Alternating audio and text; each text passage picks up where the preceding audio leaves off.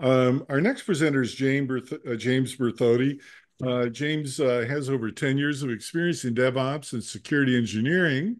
He was an early adopter of cloud-native security tech from startups to enterprise and used that experience to build Latio Tech, an engineering focused analysis firm, excuse me, for understanding emerging security technologies. And James, we're looking forward to listening and learning about your presentation, The Evolution of Cloud Detection and Response. It's all yours, James.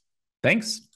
Hey, everyone. If you don't know me, my name is James. As Gary mentioned, a lot of my background's from the DevOps side into security. And so I have a lot of early experience in Kubernetes and the evolving nature of cloud security. And a lot of that allows me to do this fun, no BS historical work on how some of these things evolved and some of the challenges that happened over the course of it. And so today we're going to be talking about how cloud detection and response has evolved, starting early on when things were like, what is a CSPM? What do we do with these tools? How do we understand the cloud? To now today, what I'm arguing for is the convergence of application and cloud security ultimately into this runtime oriented tool.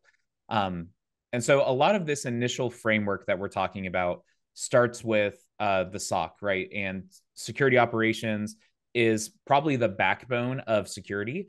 And really, I think the cloud, what I would argue, was such a major shift in all of this that ultimately it really is what led to security creating whole new teams, whether it's cloud security teams, product security, application security. Application security always existed at large enterprises that could afford it. So places like Microsoft and Meta, all of the FANG companies. But as that has trickled down with cloud, really all of a sudden we were lift and shifting our existing infrastructure into the cloud, and the security tools were coming with it. And so this is like the first era of cloud security, is shifting our Windows infrastructure into the cloud and realizing, well, now we're paying a lot more for it, first of all, but also trying to understand how do our existing security tools work in this new environment.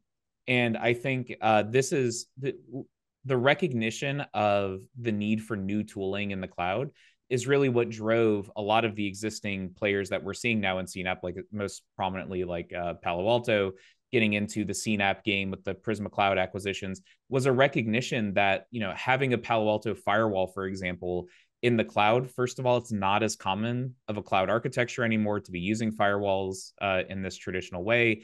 But beyond that, there's a recognition that just the old firewall plus EDR stack is no longer what we need to do security effectively in the cloud. And that took a long time for people to learn and recognize. And ultimately, I think that starts with Linux adoption. And if you look up CNCF, has a lot of great statistics on the trends of Linux adoption, of container adoption into the cloud, where the vast, vast majority of application workloads that run on the cloud are running using Linux. And this shift was really hard for security operations, at least from the kinds of places I was working at. I was at an MDR provider, and so we worked with a lot of different enterprises. And fundamentally, all of our existing teams were really well trained on this Windows architecture. So whether that was like domain controllers and looking for different Active Directory exploits, or looking for different Kerberos exploits with Windows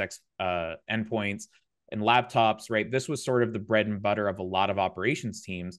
And all of a sudden, you have layers of new technology getting shoved into that operations stack. And so all of a sudden, it's not just the Windows environment, but it's the Linux environment, where we're learning how, where security people are having to learn modern development techniques and how things like Nginx servers work, how different Ubuntu things work. And so a lot of this evolution is really what drove not just cloud adoption, but how we got to where we are with cloud detection and response.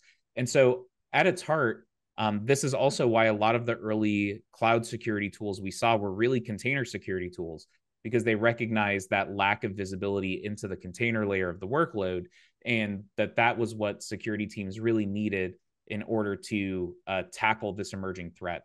And so really this adoption helps speak to why I think we're just now seeing cloud detection response truly turn into its own category. Whereas before, early on, I think we saw glimpses of this. Like I remember when I first saw what Falco was working on, and what Sysdig became. A lot of that early vision was around container security specifically, and I thought it was going to like take over everything.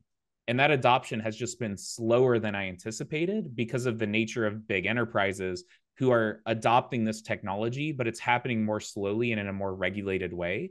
And so security teams are sort of making this shift. And so if we look at sort of the evolution of these different tools across the cloud into the workload, I think this diagram is super helpful for when I talk about like the convergence of cloud detection response with application detection response and all of these different technologies. It's really helpful to get an idea for how web applications work in the cloud. And so I just want to spend a minute first talking about this diagram down here, where first we had EDR existing on the host, right? This is that first layer of Windows environments primarily getting shifted to the cloud.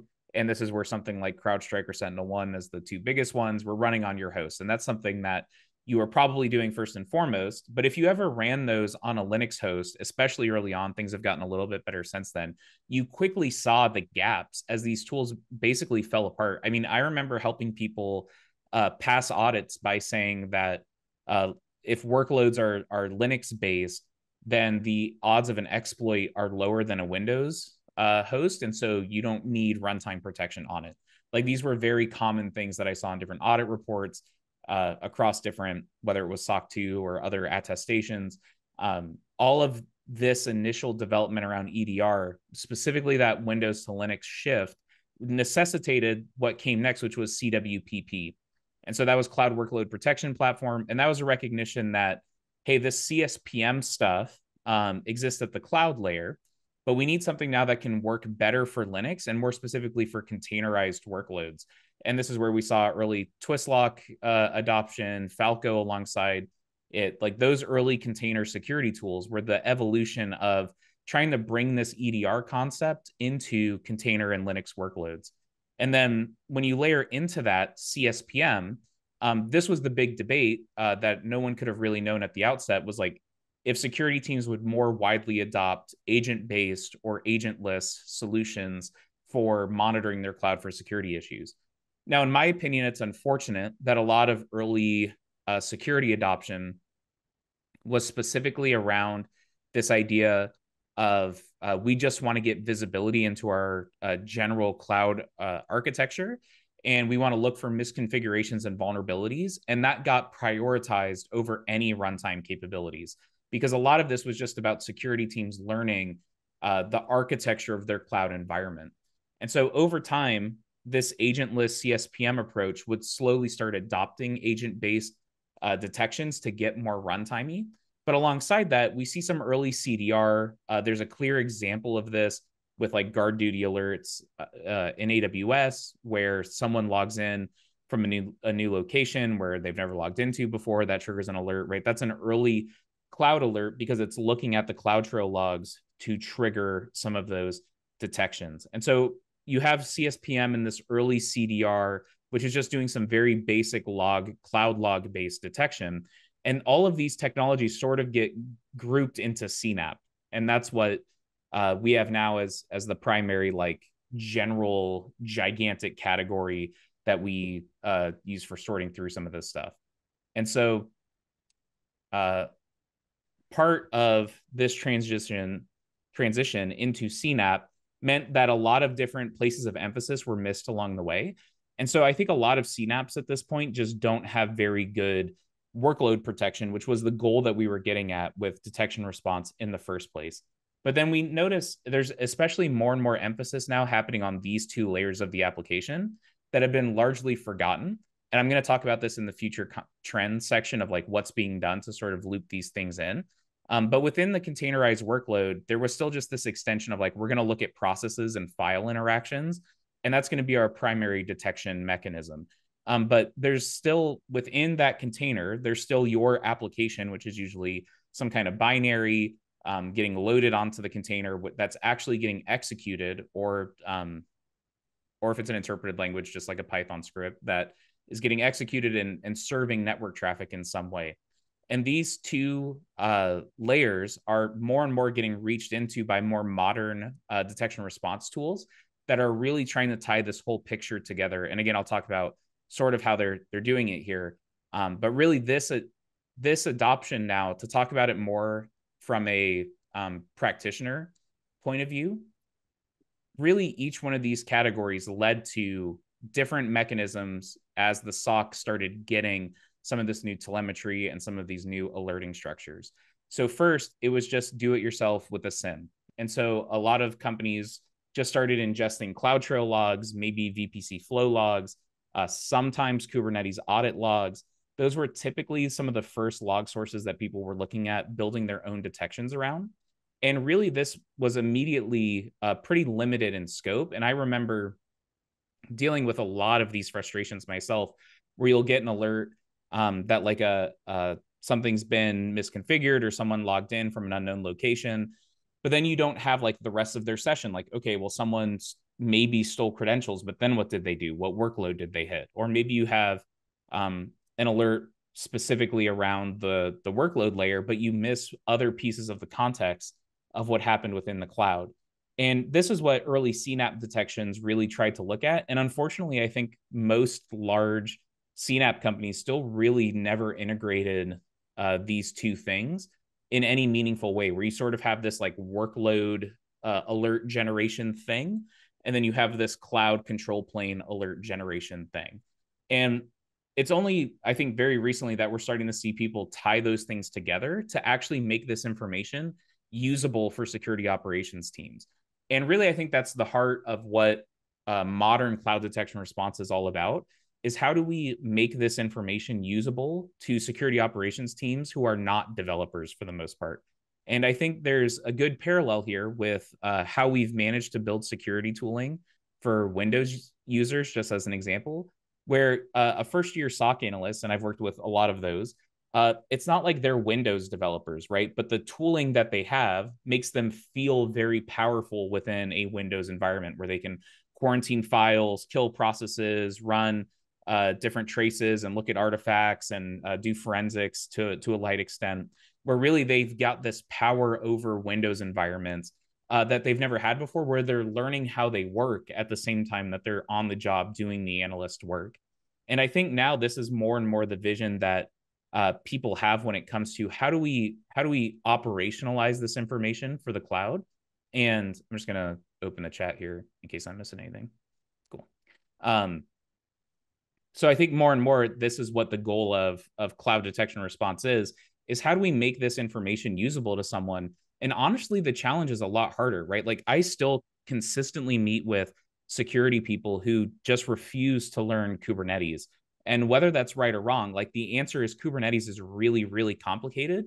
And it's not the kind of thing that you can just learn in 2 seconds, right?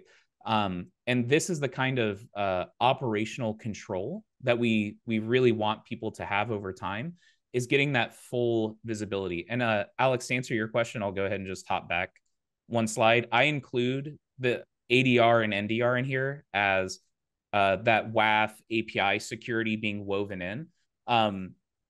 This ADR is really interesting because we see a lot of people getting into this category now from the API security side and from the eBPF side, or the agent-based side.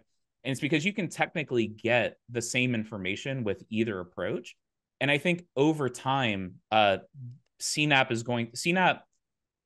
really bothers me as a category, because the goal of CNAPP is to just be like the everything security platform.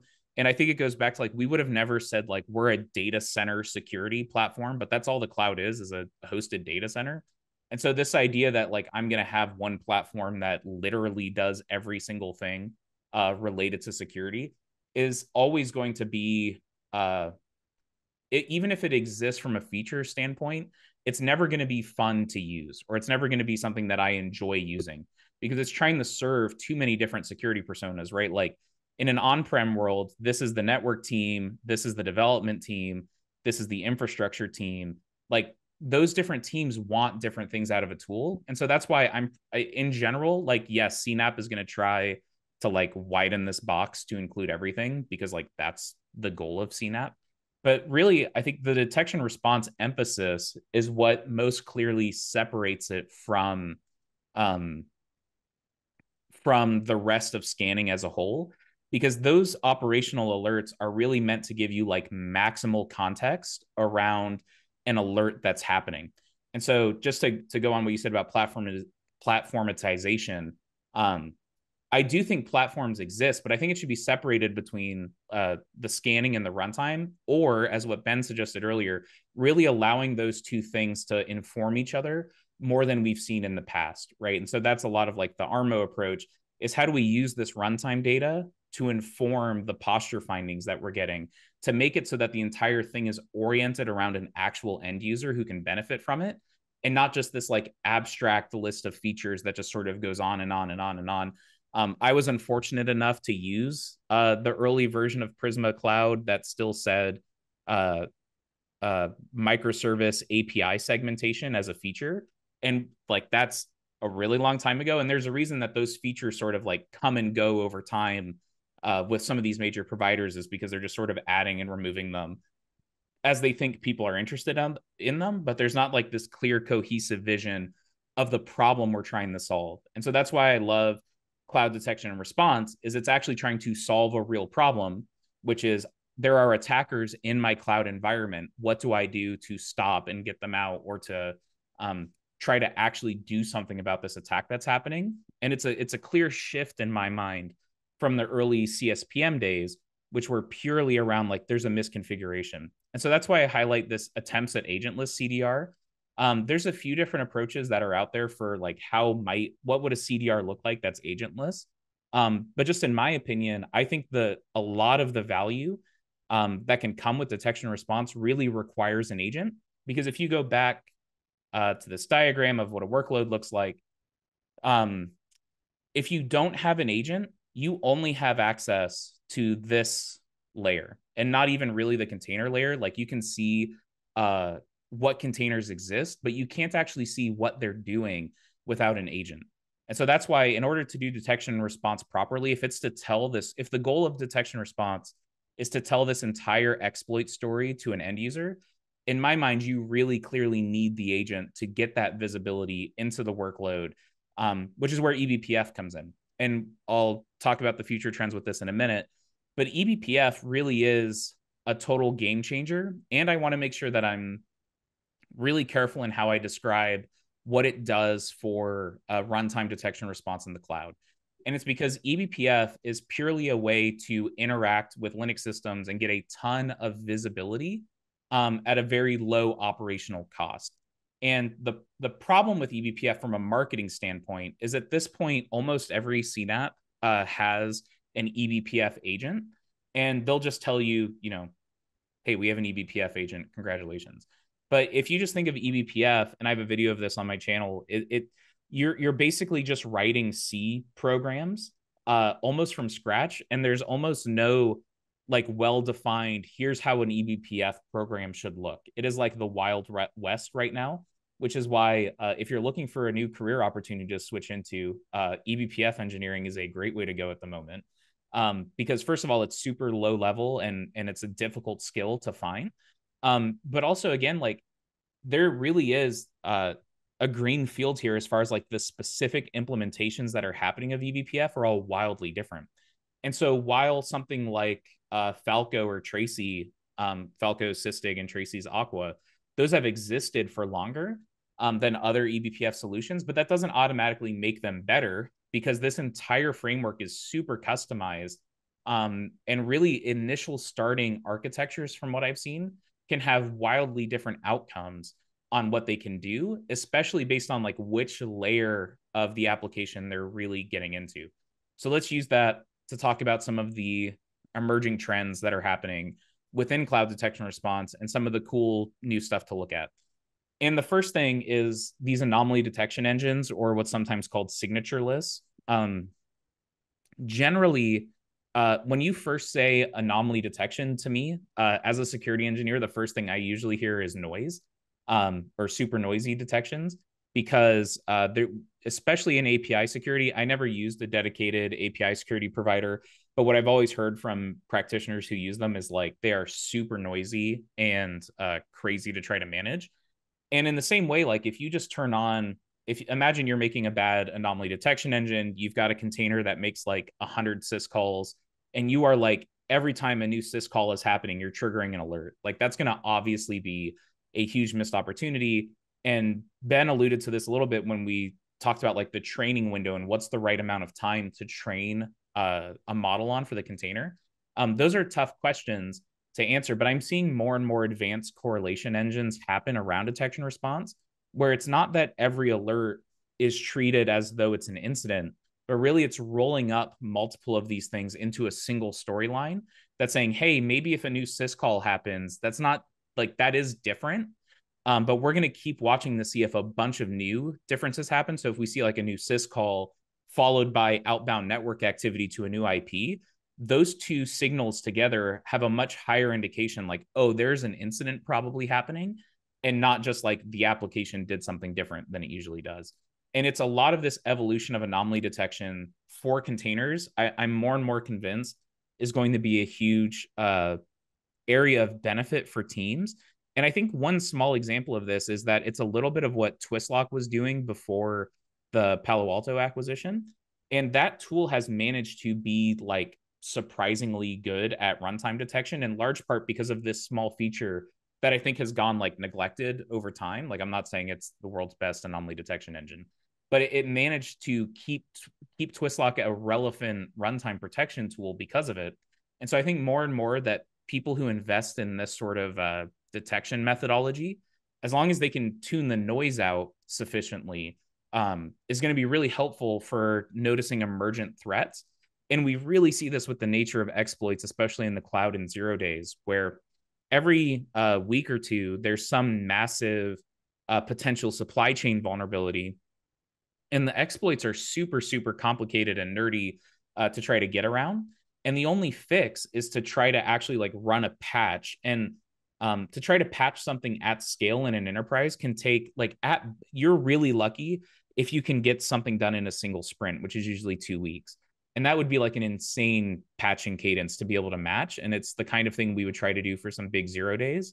But you need something that can detect in the meantime and provide some kind of response in the meantime. And I think more and more as we look at like the CVE backlogs, the different exploit backlogs, how hard it is to actually get visibility into what exploits are happening, these anomaly detection engines will allow for more accurate detections of novel exploits, as both like ChatGPT makes it easier for attackers to learn how to like do complicated exploits, as well as just people getting backlogged and trying to even disclose some of their new vulnerabilities. So that's the anomaly detection engine piece that I think is going to continue to evolve. Next is this application layer visibility. This is probably the newest area of eBPF engineering specifically, to use it to get into the client level or into the application layer visibility with looking at function executions. But there's other approaches that are out there too, like we talked about with the API security stuff. Some people are looking at distributed tracing. Like there are many different technological approaches to getting this visibility. But what matters is that the goal of the operations team is becoming less like cloud focused detection response and more how do we protect the entire application, which is hosted in this cloud environment. And so the main thing that I'm emphasizing is that it's shifting from how do I protect like this host to how do I protect my application. And I think that shift is nothing but good for the industry, because application exploits continue to grow in their prevalence. Your application's usually what's processing your sensitive data. It's usually the most public facing asset you have. And so for all of those reasons, I'm just glad that runtime application security is getting more achievable for people. And I can do a whole talk about RASP versus ADR, but I will save that for a different time. Third future trend that's happening is this code to cloud correlation. And that's a lot of what Ben was showing within Armo, is showing like, here's this runtime alert that's happening. And then here's the YAML change you can make to prevent it in the infrastructure as code. And so again, there's a lot of different nuances in what different vendors are doing here. But at the end of the day, people are realizing that to detect and respond, specifically the response part around preventing attacks, to prevent an attack at runtime, you have to make some code change somewhere. And those are two different teams with two different expertise.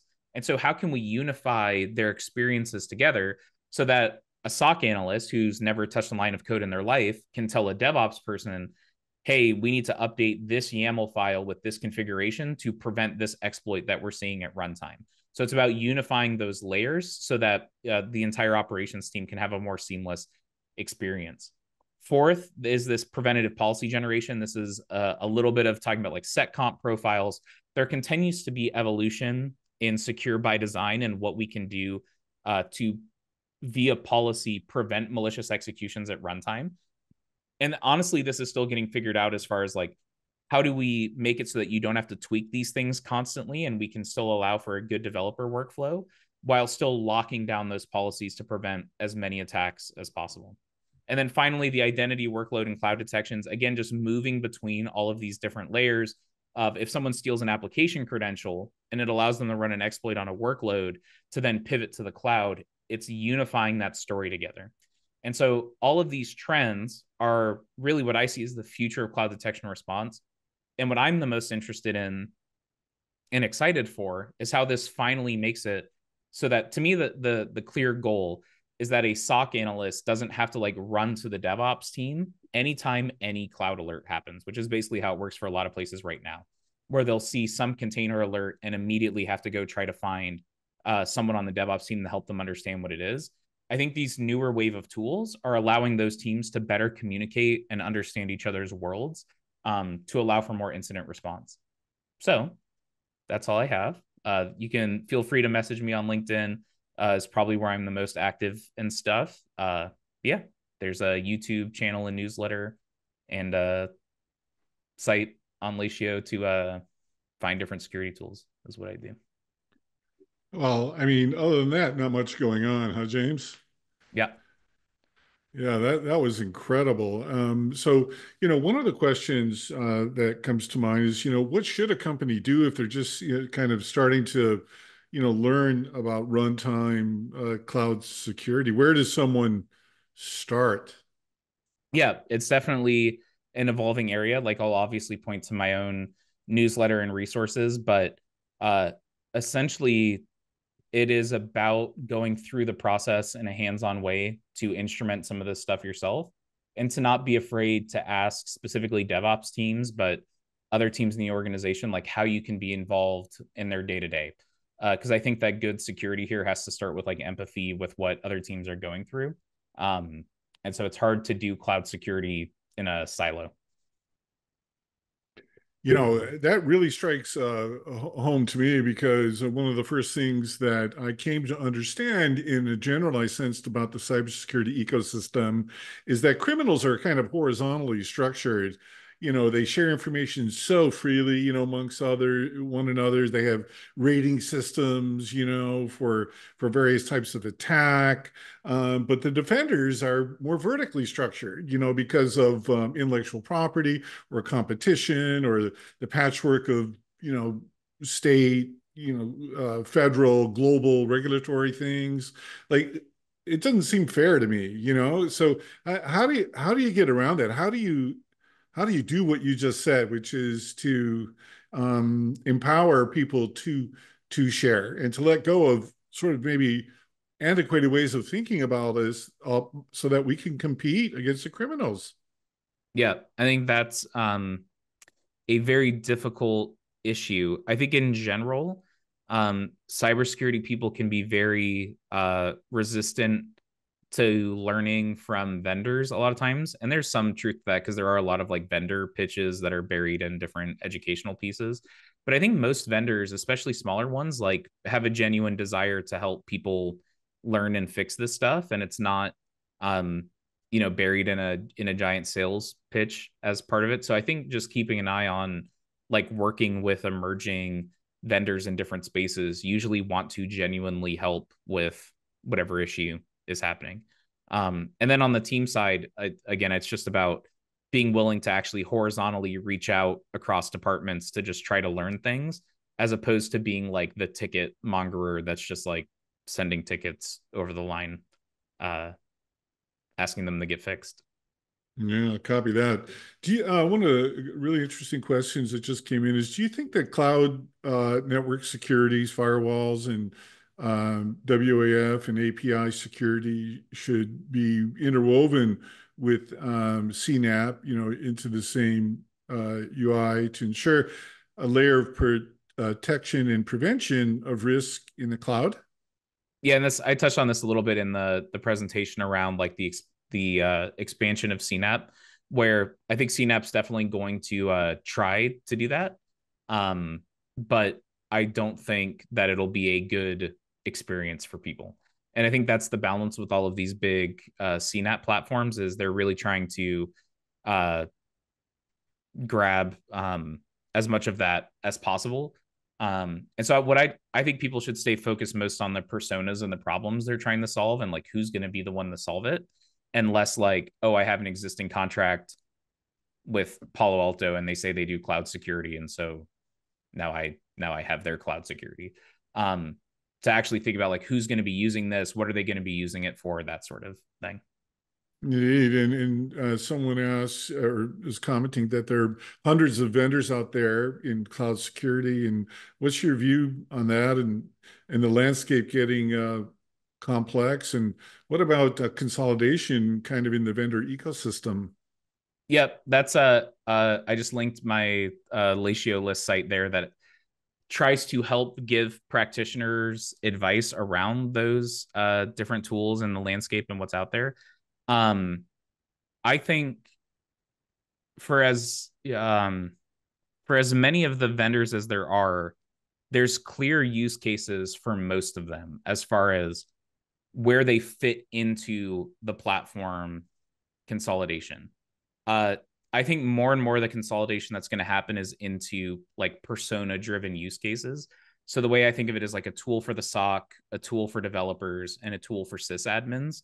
And that's sort of how I separate CNAP, ASPM, and this CADR thing that I think is emerging.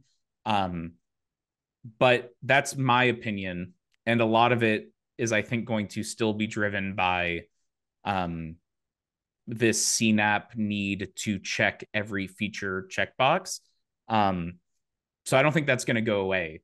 I just think it's going to keep churning along in the background. Yeah, I mean, so speaking of sort of, churning along, over the years, we've done multiple shows on wellness and mental health and things like that. And, how would you assess kind of the state of the cybersecurity, people and this notion of churning, and what counsel would you give to our audience to help prevent burnout? Yeah, it's I had a really impactful learning experience from I thought the main issue with like the security to non-security practitioner ratio, where it's usually like 100 to 1 or something. Um, I thought the main issue was like funding for security. And I remember when we got approval to hire another like AppSec person, I thought I was going to like announce it to the team and I would be flooded with people who like wanted to join the AppSec team. And instead, I had to basically like beg one developer to join our team before he finally Wow. did. And I think it speaks to that we don't like that's the skills shortage in action. Um, is uh, there has to be a recognition from people that security is going to always be a smaller team than the rest of the organization. And I think that that should drive like the way that executives bring empathy to the security team is realizing like, hey, this is like 5 people out of like 5,000 developers. Like, let's try to like help them. And the other piece of that is a lot of that help should come from different vendor relationships on the tooling side to try to make things easier from like a how do you even distribute as a 5 person team vulnerability findings to 5,000 developers. um like that's it, the if your expectation is perfection, which I think a lot of security people can struggle with, this idea of like I should create the perfect system to deal with this, like that's not going to be realistic, and you can't live in like this fear of getting a breach because things aren't perfect. Um, Instead, it has to be this like constantly evolving process. Yeah, indeed. And, so speaking of educating, folks and filling the gap, how would you teach a SOC how to handle cloud alerts? Yeah, I think a lot of that upskill has to do with doing like hands-on, not just focusing on like the alerts themselves, which is what would be sort of intuitive, is like here's how to respond to this kind of alert versus this kind of alert, but instead teaching that, like having the DevOps team come in and teach like here's Kubernetes and here's how we manage it and here's the tools we use, and like not just showing them but also like getting the tools installed yourself so that you can go and like actually manage pods and containers and actually like make a change in Terraform, like uh giving security people up and down the seniority chain the hands-on ability to make changes is the only way that they're going to learn this stuff. um and so it's about that sort of education that's more holistic than just when you see an alert that says Terraform, here's the team to send it to. Yeah. And so, speaking of teams, what are your thoughts about agentless cloud detection and response? What does that look like? Yeah, that's I think a lot of the workload layer visibility is important for telling that story together in the same place, where um, if you take a pure agentless approach, it's hard to tell the whole story to someone because they're only looking at like cloud layer attacks.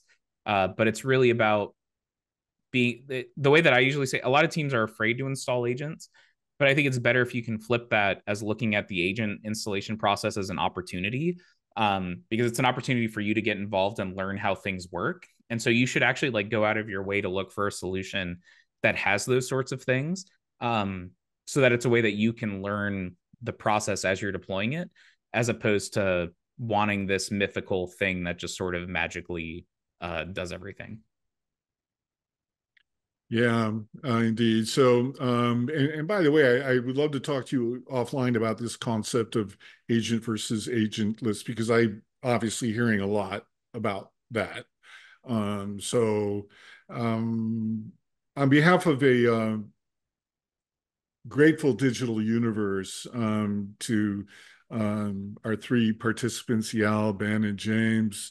Uh, I'll just say thank you so much for who you are and for what you do, and most importantly, why you do it.